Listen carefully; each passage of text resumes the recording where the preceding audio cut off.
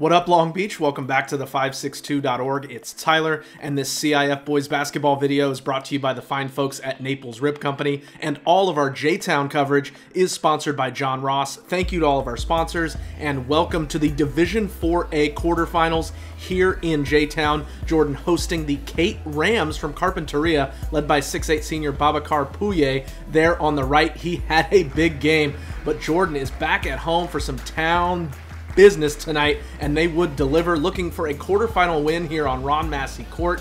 And the first two of the night goes to Frankie Chambers with the bang out. A fitting start to this game, you'll see why. But the Rams had some fight in them. Marcus Scudder the and one as the visitors had the early lead, and Jordan's gotten off to slow starts. We've seen that throughout the year. They can be a little take a little while to get their footing. Chambers had his footing all night long as he answers with the three, then kicks one out. Dennis Redmond gonna drill that triple. The outside shots were falling as Frankie hits again. Then Davion Chisholm with the two-hand volleyball block. Chambers brings it the other way, drops the dime to Redmond. That is vintage J-Town basketball.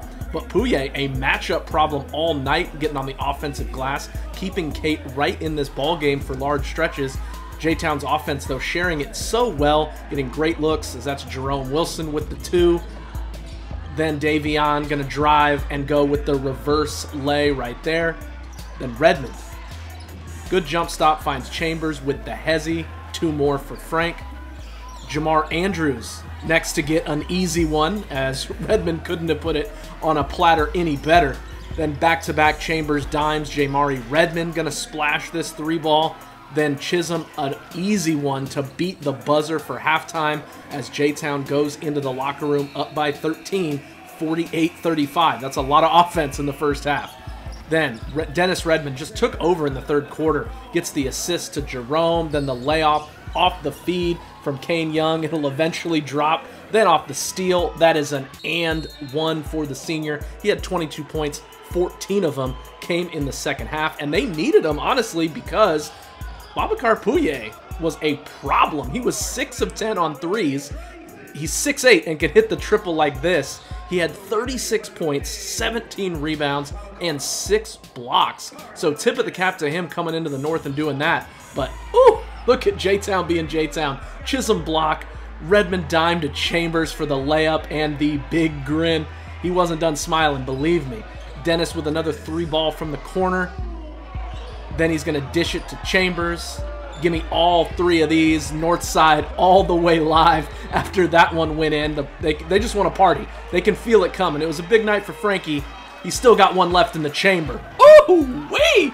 That is one for your head top right there. J-Town was going crazy after that one. That was too tough.